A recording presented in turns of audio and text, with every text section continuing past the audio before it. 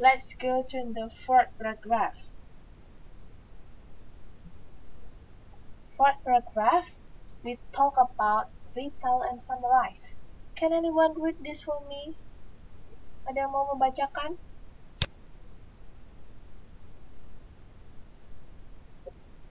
Yep, thank you Mbak Zilla for keep listening.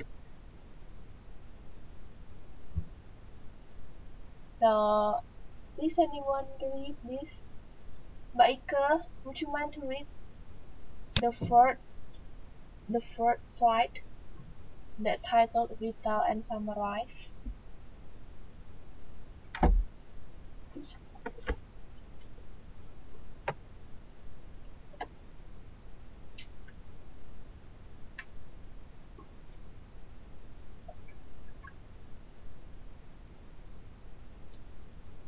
Hello.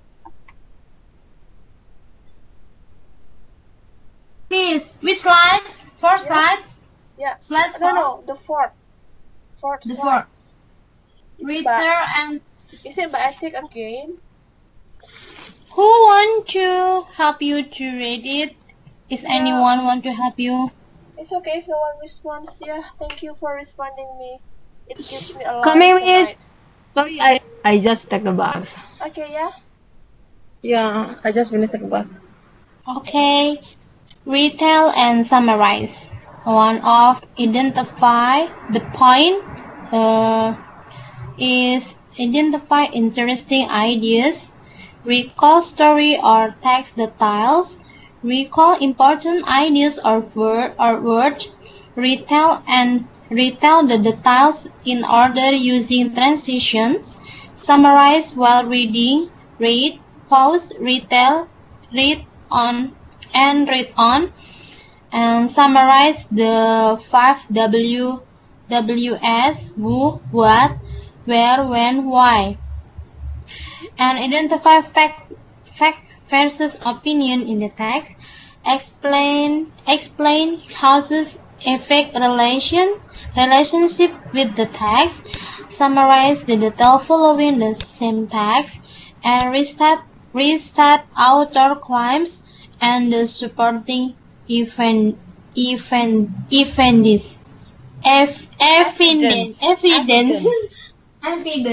Okay, thank you very much.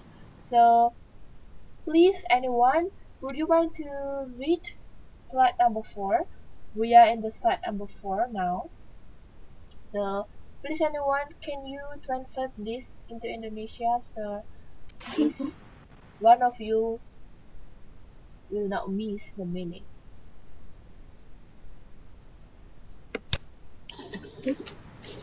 Anyone? Ini modul apa PPT ya? PPT mbak, ndak ono modulnya, belum ngebuka modul. PPT kan PPT-nya udah di-share di PPT. I uploaded on Facebook. The 9th PPT. The color is pink. Pink. Oh, okay. Do you get it? Yeah.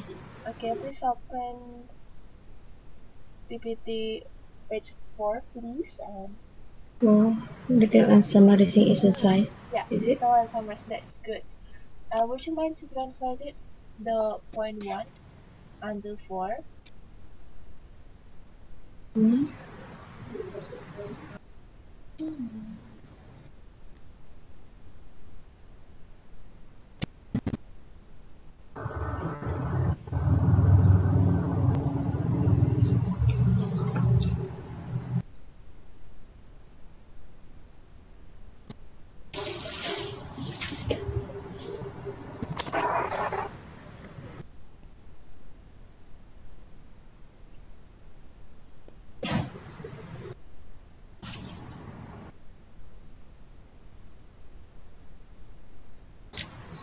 Hello?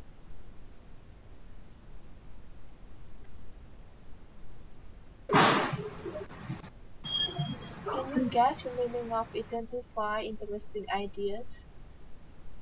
Apa? Ini kalau yang lain mau ngomong langsung aja ya, nggak usah saya panggil satu-satu.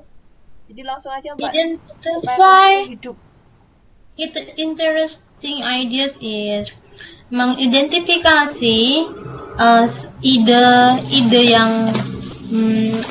yang menarik. Maksudnya ide di mana ide di mana yang menarik dari sebuah bacaan yang sedang kita baca tersebut. Okay, that's good. So the next one is the next step is recall story of text details. What does it mean? Recall. Recall story of the text detail. Recall. Call means Memanggil. Memanggil itu dengan membaca membaca.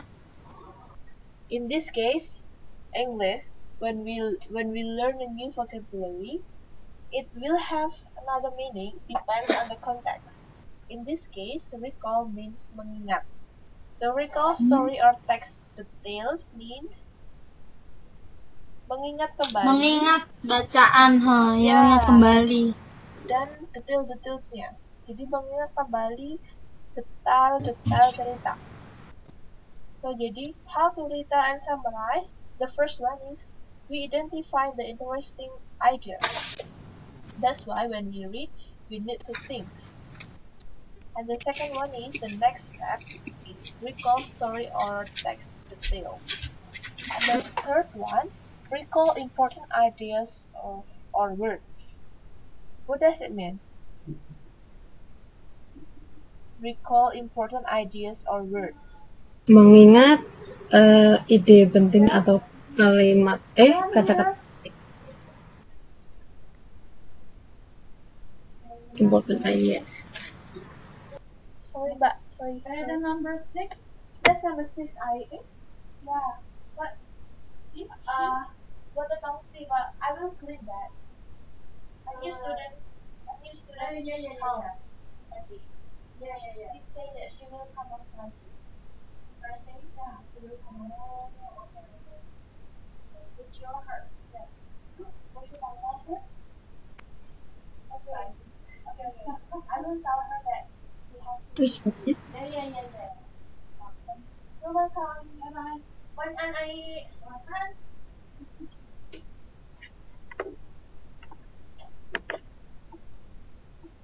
Maaf ya Mbak ya, ada iklan sebentar. Maklum, tinggal di dorm. Kita lanjutkan kembali ya. So, tadi sampai mana ya? Okay, recall important ideas or words. So, the meaning of recall important ideas or word means mengingat important, penting, ide penting atau kata-kata penting. Yeah, so when we want to recall a passage, we need to highlight it important words. We do not need to remember everything.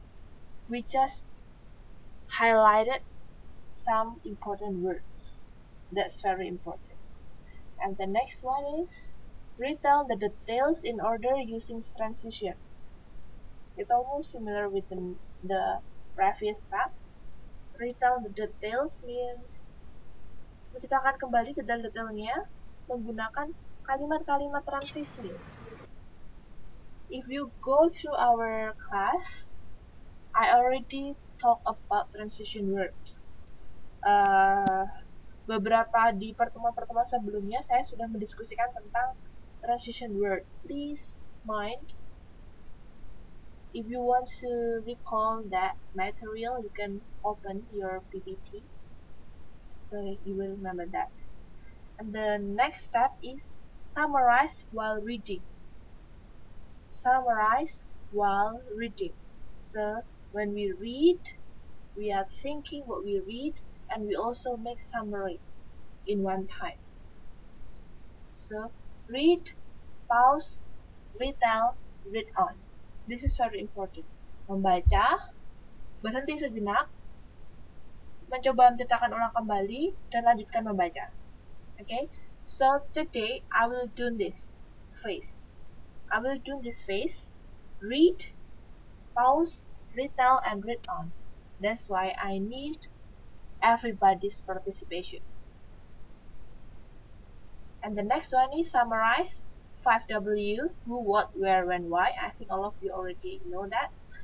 And the next one is identify fact versus opinion in the text.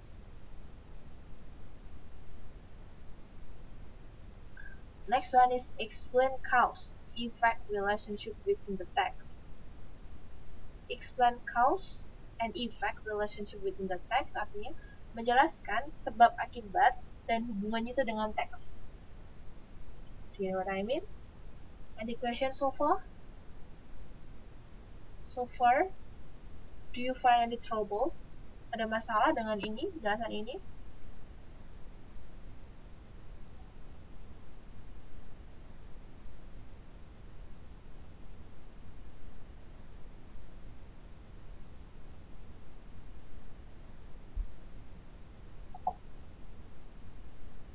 And next one is summarize the details following the same text. Jadi merangkum kembali detail-details teksnya.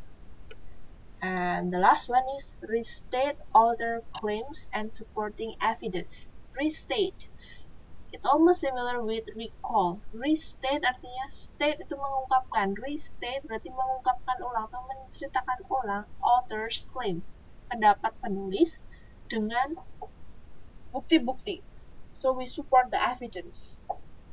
Okay, now please open slide 5. Everyone, do you have the slide already in front of you? Because Yes, miss. Okay, good. Because I cannot make sure each of you we are in the different location now. I just to know how I know that you already have the PPT is by answering my questions. So thank you for answering my questions. Now Maybe some of them are still working, miss. yeah. While watching. Yeah, I know that you are work hard and study hard worker. So now we go to a story. The title is Chronic Traumatic Encephalopathy. And we have, I think, if I'm not mistaken, we have 5 paragraphs. And now we will focus on the first paragraph.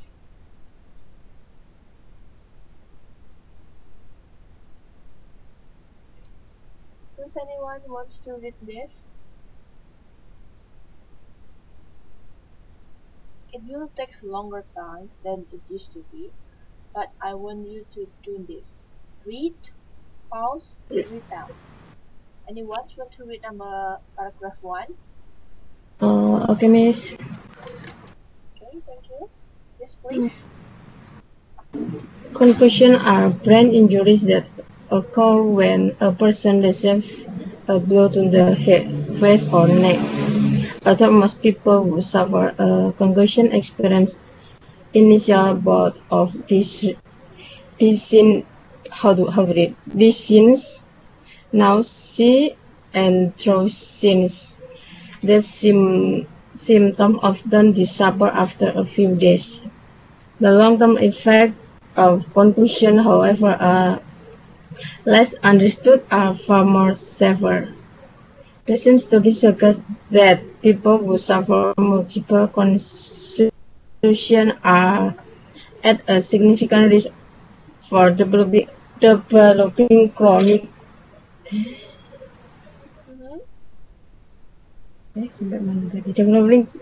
chronic traumatic encephalopathy. How to read this? Which one? Encephalopathy. CTE or CDE is encephalopathy. Encephalopathy or CTE, a degenerative brain disorder that causes a variety of dangerous mental and emotional problems to arise weeks, months, or even years after the initial injury. The psychological problem can include depression, anxiety, memory loss, inability to concentrate, and aggression. In extreme cases, people suffering from CTE have even committed suicide or homicide. And the majority of people who develop this issue are athletes who participate in popular high-impact sports, especially football. Although both new sport regulation and improvement in health technology can help protect players, the sports media and fans be-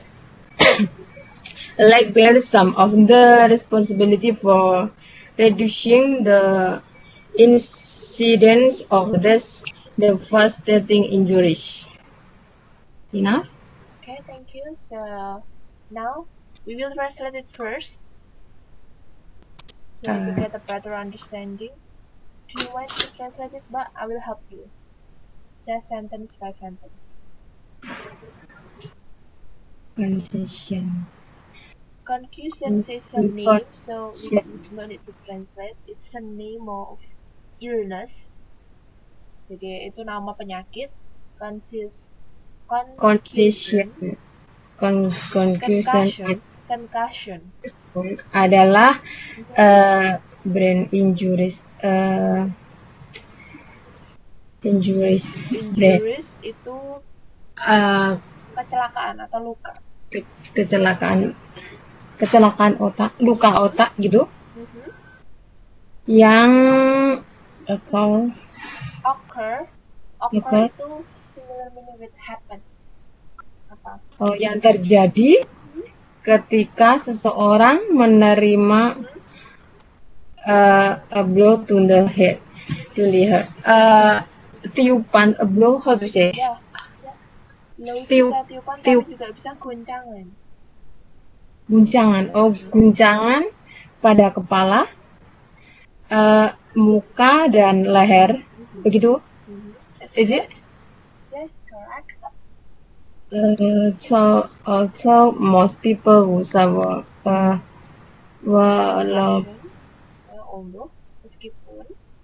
meskipun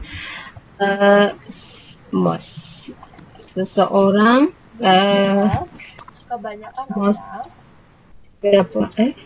kebanyakan orang yang suffer itu menderita concussion, concussion experience.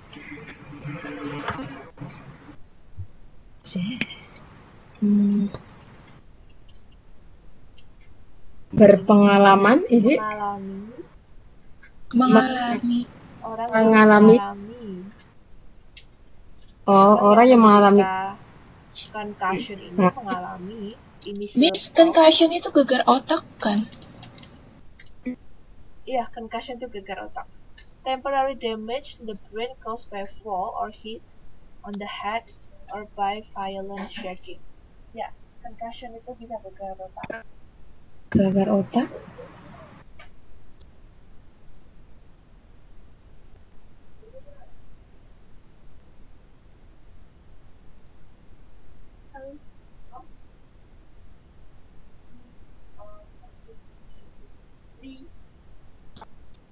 Excuse me, Mbak, bentar ya. Sorry? No, no, sorry. Oh, sorry. We will have two students. Your mom, they are telling me. Otakku nggak bisa diajak kompromi, guys. Minta diolesin minyak kayu putih.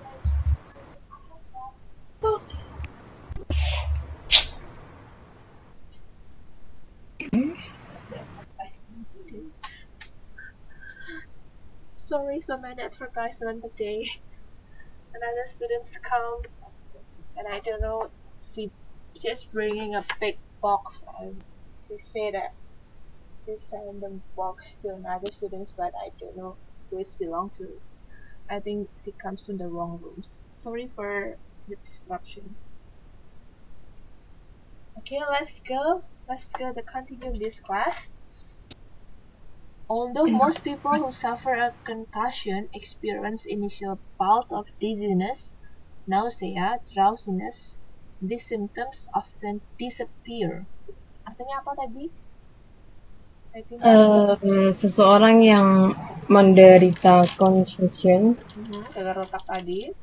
iya, inisial mempunyai ciri-ciri Mengalami ciri-ciri. Inisial itu awal. awal. Gejala awal pusing, Ya. pusing, Nausea. This Nausea is- means when you feel as if you are going to vomit. Vomit, you know vomit? Mual. Yeah. Nausea, mual, and mual, dan drowsiness. mengantuk, iya, mengantuk, iya. These symptoms often disappear. Gejala-gejala ini seringnya menghilang. After Setelah activity. beberapa hari. Okay, that's good. Next one, the next sentence.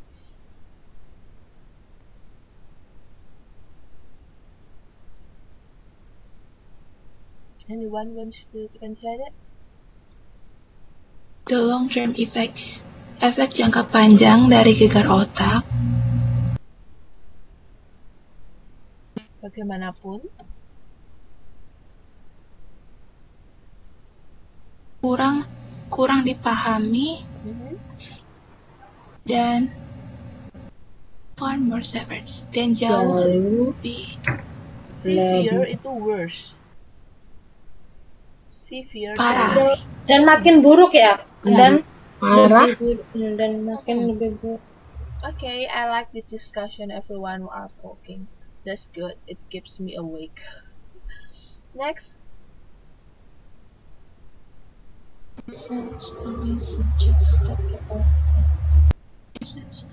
Desain itu apa, Miss? Recent studies, recent Terbaru. terbaru. Jadi, Studi terbaru mengira jika seorang yang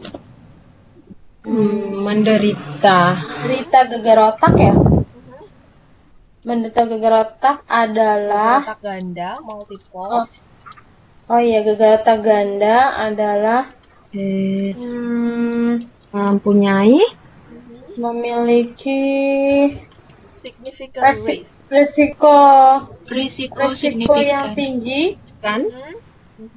Risiko tinggi untuk kemajuan developing kronik traumatik. Ya. Risiko tinggi untuk trauma kronis. Trauma yang dalam. Trauma yang lebih lanjut. Trauma yang berkepanjangan. Gitu. Yeah, it's getting worse. It means that it's getting worse. Yes. Ini apa?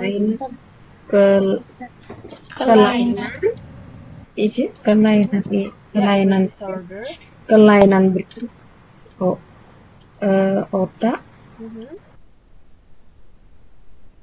Diagnosis yang menyebabkan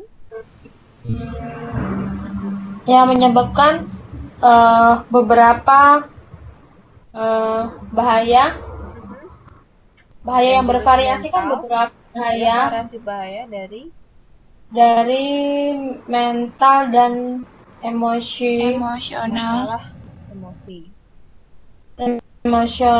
masalah untuk risk yang muncul sampai beberapa minggu, bulan, bahkan bisa menahun, dan initial injury Initial to awal. Cedera awal. Okay, so Cedera awal. Cedera awal. After the injury, people may have some mental or emotional problem, and it can be for weeks, for months, and can be years. So next one, the psychological problems can include depression. Masalah psikologis ini bisa meliputi depresi, kecemasan, hilang ingatan, ketidakmampuan berkonsentrasi, dan agresi. Agresif. Berlebihan, agresif.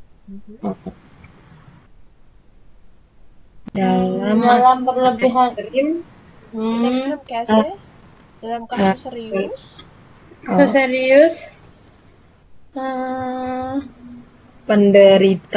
orang penderita CTI committed suicide, melakukan bunuh diri atau pembunuhan. Pembunuhan. Homicide. Pembunuhan. Dan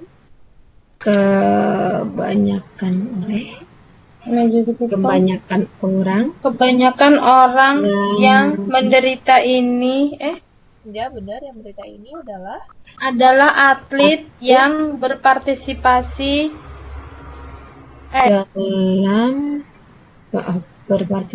dalam sport, olahraga high impact, olahraga beresiko tinggi, yang populer, terutama sepak bola. Meskipun peraturan olahraga baik, new sport regulation and improvement in helmet technology can help protect players. Jadi meskipun baik, teknologi new helm sport regulation berarti aturan olahraga yang baru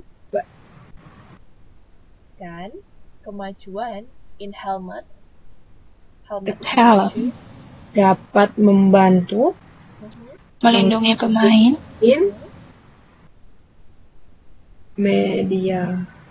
media olahraga, dan penggemar sama menanggung beberapa bertanggung jawab harus bertanggung jawab for reducing the incidence of these devastating injuries. Untuk mengurangi kejadian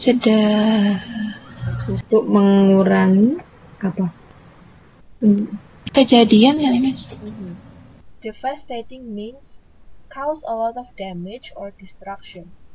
Jadi it can be one meaning, devastating injuries berarti kecelakaan ini tadi. Jadi media olahraga dan penggemar itu mereka juga turut ambil bagian dalam tanggung jawab untuk mengurangi insiden dari kejadian-kejadian kecelakaan ini. Do you get the whole point for this paragraph? So the title is Chronic Traumatic Encephalopathy, and it talks about the brain injuries and also the symptoms that followed after the brain injuries.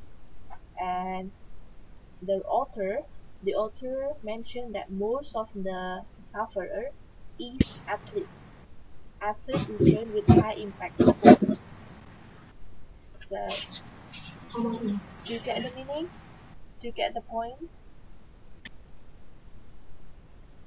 So, proses reading tadi apa aja?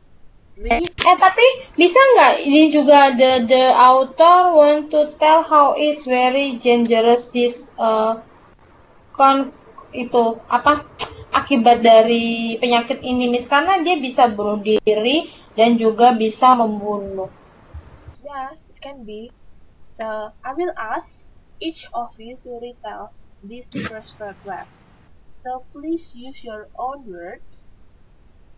You can take a note now, and please restate this paragraph into 2 or 3 sentences. Okay? So I have one paragraph. Please read down this paragraph using your own words, 2 or 3 sentences. You can get the main point or you can get the important words in sharing your idea. Do you know what I mean? There are how many people now? 6 participants. Yeah, and there are 6 participants. So who can actively participate today?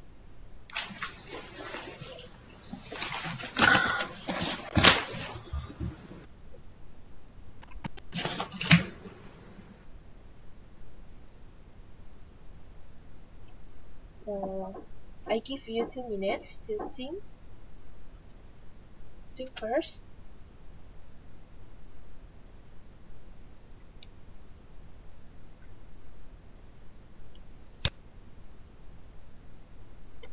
And please restate this paragraph using your own sentences.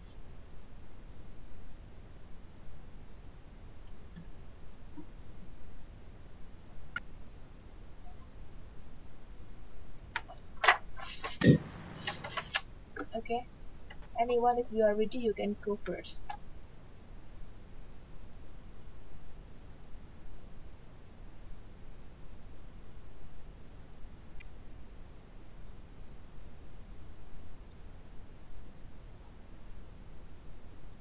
Okay, who wants to go first? Just 2 or 3 sentences, it's okay.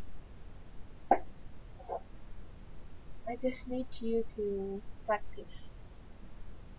I want you to practice first. That's why I asked you to read, then translate. And after that, I asked you to read down the story. Sudah siap? Siapa yang mau cerita duluan?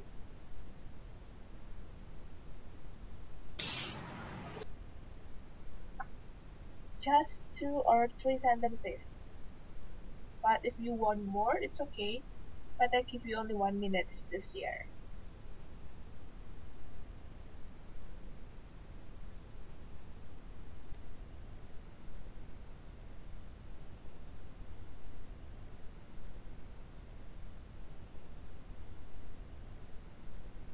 Hello everyone.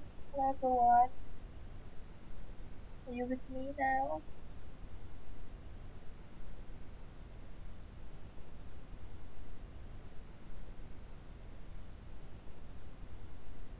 Please.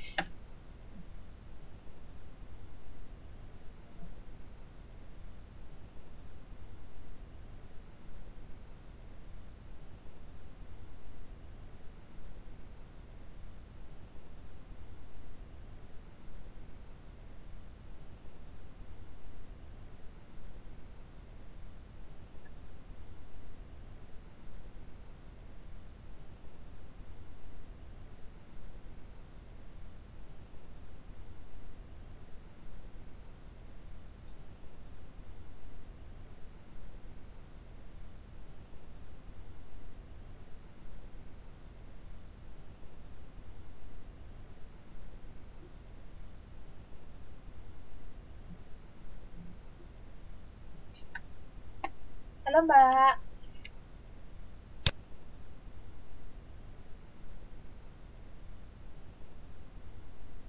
Why there is no response? Okay. Silahkan. Restate this first paragraph using your own sentence. You can write first then you read it. It's okay. Bagaimana ini? Why? Why I don't hear any voice?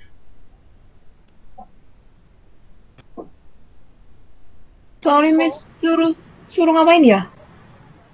Barusan ganti Dari pampers. mana, Mak? Ganti Dari pampers. mana, Mak? Tadi yang sekolah bapakku loh barusan. Please read down this paragraph using your own sentences. Just 2 until 3 sentences is okay. Because this is the phase of reading. Read, pause, and read down. That's why I give you 1 minute to read down. Using your own sentences. Which paragraph? Second paragraph? The first paragraph. We're still in the first paragraph. Okay, let me try. Okay. And after this, I will ask another students to read. Okay. Yeah. Go ahead. Conclusion are brain injuries that occur when a person receives a blow to the head, face, or neck, and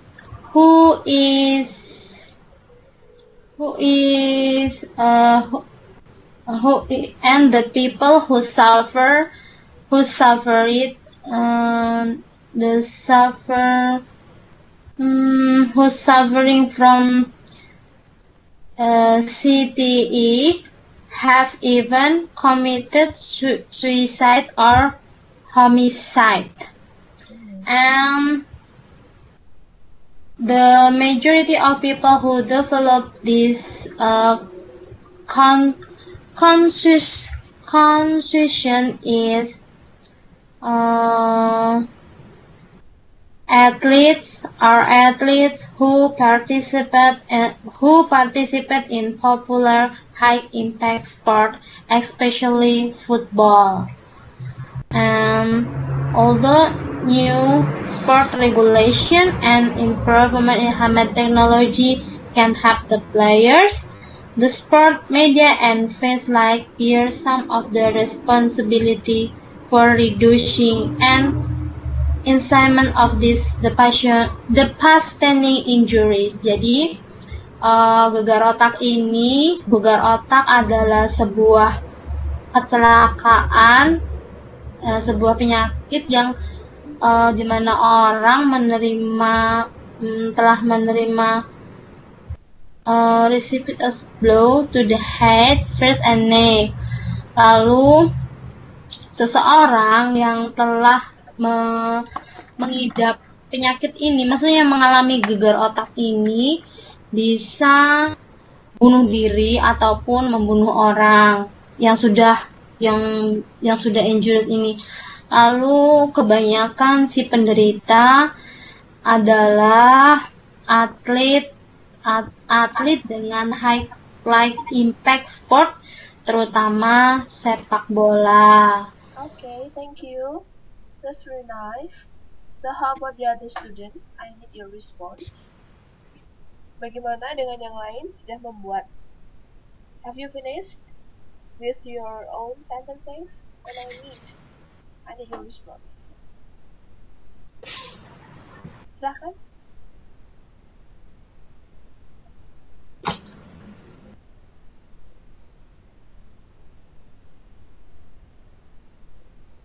If you back to the fourth paragraph, you can see that how to retell and summarize. First, identify the interesting ideas, then recall the story or text details, then recall important ideas or words. So you can pick up some important words and you can retell it with your own sentences. That's the point. Silahkan, Mbak. Terima kasih, Mbak. I think I'm waiting for another response. Yeah, miss, I will try. Concussion is a brain injuries that occur when a person receives a blow to the head, face, and neck. A concussion psychological problem can include depression, anxiety, memory loss, inability to concentrate, and aggression.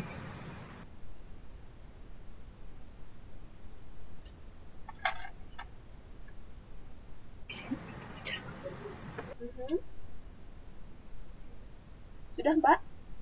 Sudah. Okay, sorry. Can you repeat once more? Wait. Concussion is a brain injury that occurs when a person receives a blow to the head, face, or neck. This psychological problem can include depression, anxiety, memory loss, inability to concentrate, and aggression. Okay, that's very nice. Thank you. It becomes easier, right, to get the main ideas after we practice it together. I need one more. Please, anyone Miss, I willing to want to share? try. Yeah, sure. Concussion are brain injuries that occur to head, face, or neck. It will get worsen in weeks, months, even years. The most extreme effect for the one who got this problem is commit suicide and homicide. The person with the most potential for this disease are the athletes who participate in popular high-impact sports, especially football. Okay, thank you, Isla. Is that really wonderful that each of you, even you read the same paragraph, you have your own ideas and you have your own sentences. That's really cool, right? This is the main point of reading because all of us we process the information differently. That's why we have our own sentences. That's really nice. Thank you. So next one, we go to the paragraph 2. But wait 1 second, I will record this. Wait a minute.